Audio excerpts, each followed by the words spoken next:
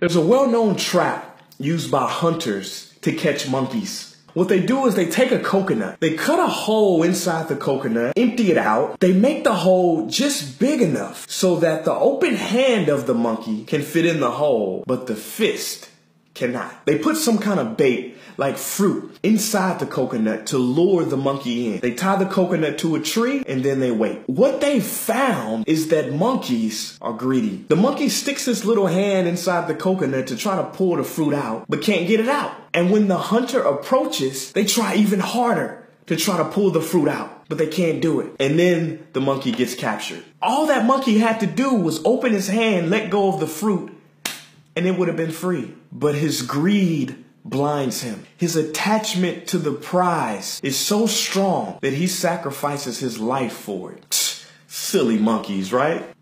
Maybe not.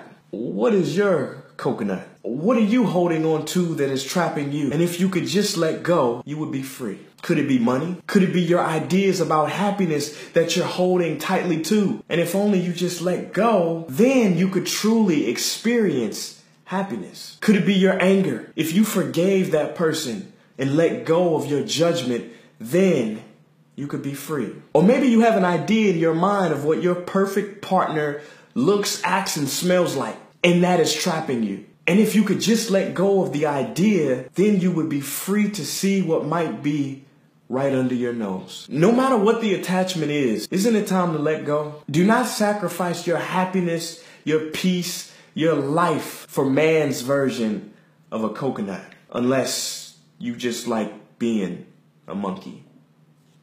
Peace. All right, now I'm about to eat this.